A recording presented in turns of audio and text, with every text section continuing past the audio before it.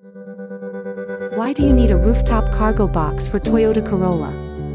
If you drive a Toyota Corolla, then you may be wondering why you need a rooftop cargo box.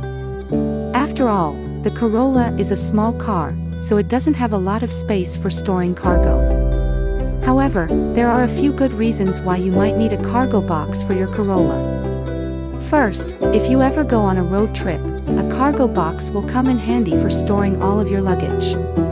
Second, if you ever need to move large items, such as furniture, a cargo box will make it much easier.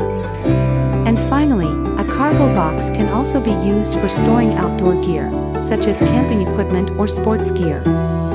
So if you're thinking about getting a cargo box for your Toyota Corolla, then these are a few of the reasons why you might need one. What can you do with a roof cargo box?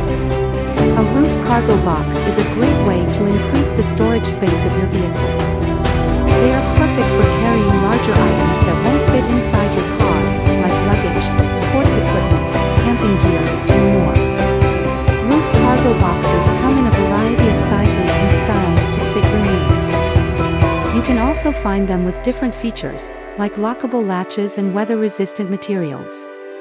If you're looking for a way to free up space in your car, or you just need a place to store extra stuff, a roof cargo box is a great option. How to install a roof cargo box to Toyota Corolla.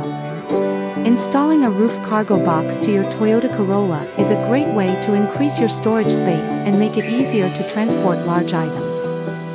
But before you buy a roof cargo box, there are a few things you need to consider.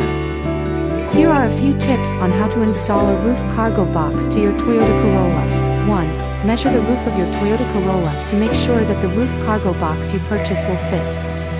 2. Choose a roof cargo box that is easy to install and remove.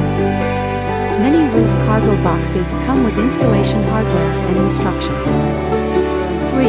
Make sure that the roof cargo box you select is compatible with the roof rack system of your Toyota Corolla. 4. Follow the instructions that come